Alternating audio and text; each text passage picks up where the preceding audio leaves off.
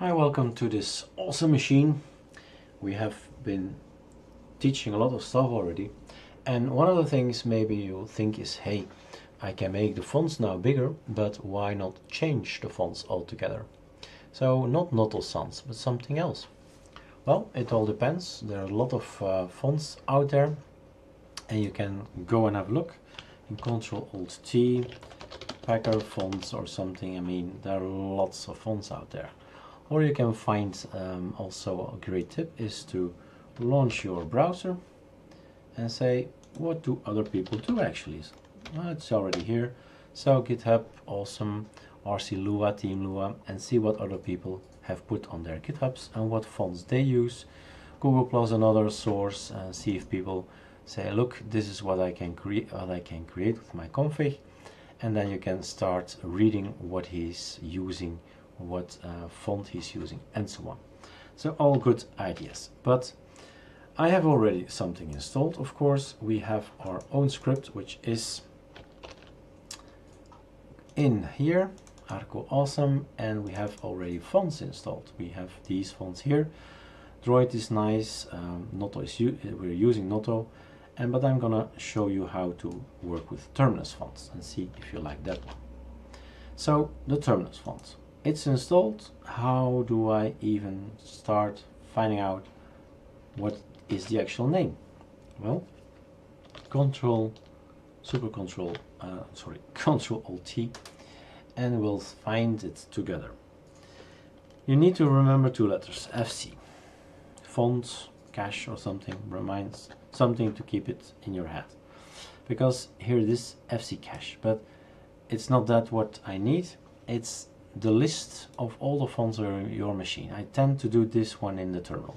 You can probably do this in Font Manager, but it's easier for me to just give me a list and say of everything there is. This is your complete list of all the fonts there are. The only thing I need to know is just give me a grep, so a part of it, look for the word, and which word? Terminus. Now I'm gonna make a mistake because, well, Linux is sensitive about capital letters and small letters, so it had to be a big T. Okay, so now I have my name. That's what I want to know. What do I need to name it? How do I need to name it to call up this font? It's this name, XOS4 terminus. So I need the whole package, this thing. Then I go up to, let's get rid of that. Let's get up to this one. We are in the power arrow blue, check, we are here as well. And we're going to change the Team Lua. It was this one. It will be something else. It will be the other one, XOS4 terminus, and that's it.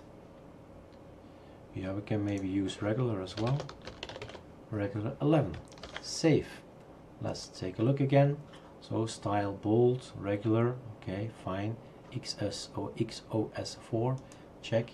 XOS4 terminus regular 11. I'm gonna take this already with me. Well, maybe, now let's wait. Save, super shift reload. What happens? All these elements have something different. And why did I wait? 11 is too big in this font. It looks more nerdier if we use a 9. So yeah, cool. So we have now this very small font up here, and people with a smaller screen will appreciate it, so they can make this panel smaller. So we have now what we need. This is our look. Ctrl-Alt-C. And we have other fonts as well. So this is the general font. This means it's a variable that I reuse, but we can't reuse it everywhere. For instance, we have here another font. Yeah, you see, there are other elements in here, and specifically this one we need to fix. And I already looked it up. It says here down here calendar, so it's a calendar, obviously. And we have told him to use this one, mono. Why mono? Because it needs to be aligned. You see the Thursday and all that, it's just neatly aligned underneath, and that's what we need to have, a monospaced font. So I'm gonna try it with this one. Ctrl V, save, and of course we hope that this font is the same. Super Shift R, that it's looking nice, and yes, it's okay. It's much smaller, the font is 9 of course, but it's okay, and everything is aligned properly, so we're good to go. Did we leave anything out? Are there other fonts that we forgot to mention? There are 35 fonts in here, so this is all pointing to the top font, theme font, the variable we declared on the top, so no problem there. We just go over the fonts. If there is something here like this one, local weather icon, it's using this kind of font. Let's see if it's going to be nice or not. Save, reload, and indeed, oh yeah, much geekier, much geekier. So, by the way, that's a compliment. So we need to go move and check all the fonts, and if there is something, well, that's it, we're back at the top. So now we've changed our font up here, and that was the purpose of our tutorial. Alright, have fun.